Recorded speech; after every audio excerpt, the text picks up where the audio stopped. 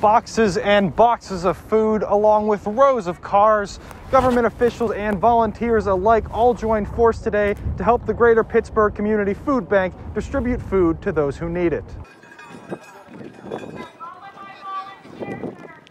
Organizations all throughout the Pittsburgh area have had to modify their operations after the implementation of social distancing. The Greater Pittsburgh Food Bank was one of them. The state and city of Pittsburgh started putting limits on the number of people who could gather in certain places. That's when we really started to look at ways that we needed to modify our work. As the organization's communication and public relations specialist Melissa Murray explains, since they could no longer perform their usual operations, the solution was a drive-up food distribution. So we knew we couldn't do those safely.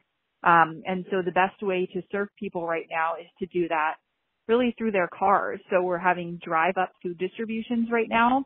Those who wish to receive food can meet in a line at one of the food bank's selected locations, where they will gradually drive up to a volunteer who will load a box of food into the back of their vehicle. The drive-up distributions have definitely been a work in progress, but we feel like we're in a good place now where we've kind of got the hang of things and we're able to find more places outside of Pittsburgh where we can serve people as well.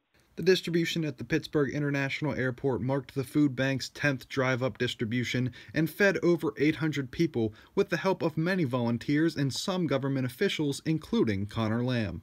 We actually only served just over 800, so we served 812 vehicles, but we needed space for 1,500 cars in case that many were to come, and actually even more than that. Despite some challenges in the planning process, the events have been considered rather successful. It's been pretty incredible to hear the words of gratitude from people. You know, even if they're just coming to a distribution and getting 2 boxes of food, you don't know what that might mean to that person.